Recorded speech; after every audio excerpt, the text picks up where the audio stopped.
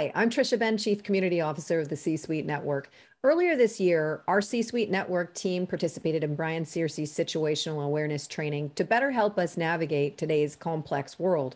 As the CEO of the Paratus Group, Brian's passion is teaching others about how their knowledge of situational awareness can help save their lives when they least expect it. Here's what I learned after taking the training. My definition of situational awareness certainly broadened extensively. How am I conscious of what's happening around me in every situation? That's in person, that's virtually, and it's certainly while I'm with not only colleagues at events and in our office space, but also with family and friends and out in the community.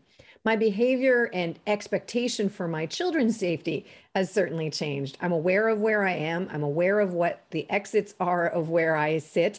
And also, in terms of my children, my expectation for them is that they are situationally aware and have that expertise to rely on for themselves. My daughter confused that with taking some kind of self-defense course. And so I really am so grateful that I was able to set that expectation as they get ready to embark in their own life and are out on their own without me.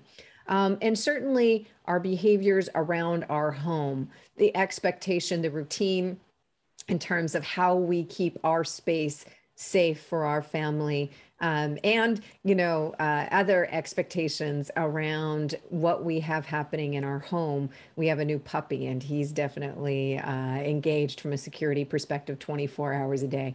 And also in our community here in C-Suite Network, we owe it to our community to create a safe space and certainly be situationally aware wherever we are and wherever we're hosting our peers, colleagues, and all of the leaders across the C-Suite platform that we support. So without a doubt, I highly recommend Brian's program to anyone looking to develop their own situational awareness, truly lead and learn to lead through one of our hero leaders, and certainly one of my heroes, Brian Searcy.